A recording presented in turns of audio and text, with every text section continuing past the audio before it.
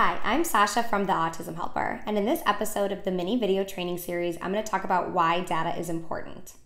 Data should be the backbone of every classroom.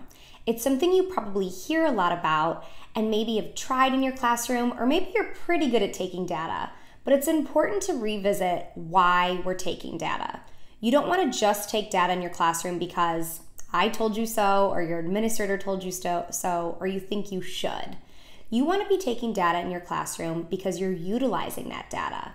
This data will give you so much important information about your students and your curriculum. It's so essential. Data is important because our opinions and our estimations are often inaccurate. We can't possibly memorize every single IEP goal and then memorize each student's progress on that IEP goal at any given moment. We just can't memorize that much.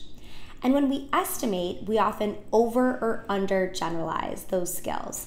We assume that, oh yes, Johnny's doing really well on this IEP goal and he can demonstrate this IEP goal in all of these settings and it's going so well. And maybe he is making a lot of progress, but we're assuming that he's farther along on the skill than he actually is.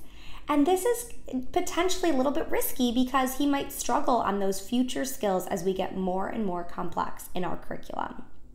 So maybe you're intimidated by the word data. It sounds a little fancy. Or maybe you're intimidated by the phrase data-driven instruction. That's thrown around the education world a lot. Data-driven instruction is actually something that you as a special ed teacher do naturally. Data is really just a nice way of saying what the student can currently do. It's the details. So in your head, replace the word data with details. And when we think about data-driven instruction, all that means is collecting information about what your student can do and what your student is struggling with, and then planning the next activities. That sounds like what you do on a daily basis, probably. So data-driven instruction isn't as complicated or as fancy as you might think. It's really just learning about your student, getting the details, and then planning activities according to that student's needs. So we need to collect data in order to plan future curricular decisions. I get asked all the time, what should I work on next with this student? Or I don't know what skills I still need to fill in. And my answer is kind of annoying. It's, well, what does the data tell us? The data will tell us what skills this student needs to work on next. Because maybe a skill's not fully mastered, or once it's mastered, we'll know what next set of skills to go on with. So I mentioned that our opinions are sometimes inaccurate. And I think that the problem with our opinions as special ed teachers is we have this kind of risky trait of habituation. We get used to the norm real quick. I call this special ed nose blind. If you remember those Febreze commercials where the person in the commercial doesn't smell anything bad and then someone comes in their car and it smells like a whole wet dog. Because the person that's driving the car doesn't smell that anymore, but someone that's entering the car will suddenly smell that wet dog smell. So I'm not saying that our classrooms smell like wet dogs, but we get used to things quickly. What's a bad day in September where you're running right home after work and telling your significant other that you're quitting your job? That same day happens in January and it's just another Tuesday. We get used to it, which is good. It prevents us from getting too burnt out. But we're not doing our kids any benefits. We're not giving them new, positive, pro-social skills. We're not reducing problem behaviors. We're just getting used to it or getting good at dodging punches.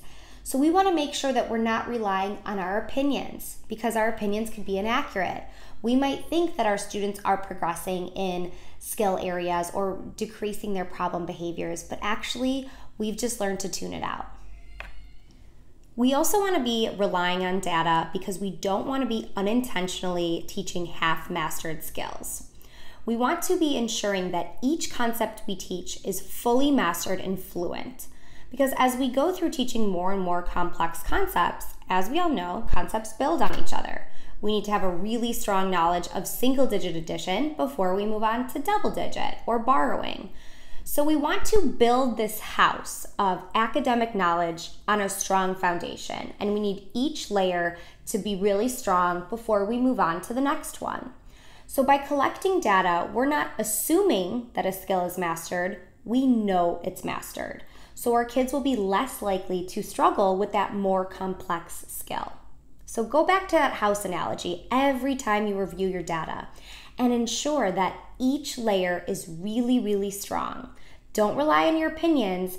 Make sure that you're building a house on a foundation with no cracks and each skill is really fluent so your kids will be ready for that big, complex concept that you're teaching next.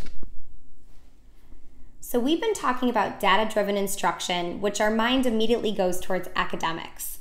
Data-driven instruction also applies to behavior plans, to reducing problem behaviors. What role does data play in that problem behavior reduction? It plays a really important role, and it needs to be thought of right from the start. It's tempting with a problem behavior, especially one that's potentially dangerous, to just jump right in with a strategy without collecting data first. Not only can this be really risky, but you can actually be making the problem behavior worse because you might be choosing a strategy that actually is counterproductive for that behavior. You need to first collect baseline data to determine where the behavior is starting off at and determine why the behavior is occurring.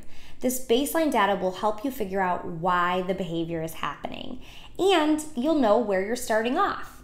Then once you implement your strategy will be function-based, plus you'll know if it's effective. You have to know where you started to know if you're making progress. If I walk into a classroom and someone's like, guess what, Sasha? This month we're only down to 5 meltdowns. I don't know whether to congratulate them or be like, oh, that kind of stinks, because I don't know what they started at. If you started at 10 meltdowns a month, awesome. But if you started at 6, well, this behavior plan might be going in the wrong direction. So remember, when it comes to problem behavior, data first, strategy second.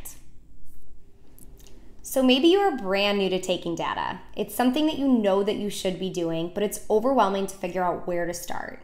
Just jump in. Pick one thing to start taking data on, pick one behavior to start focusing on, and take baby steps toward becoming a data-driven instructor. Remember, relying on just your opinions alone is not going to have the most effective impact for your students. So just jump in and get going. Maybe you have some data systems set up in your classroom and it's going pretty well. Well, make sure that you're using that data to plan your curricular decisions. Set reminders in your phone to make sure to review data and use it to plan the next activities.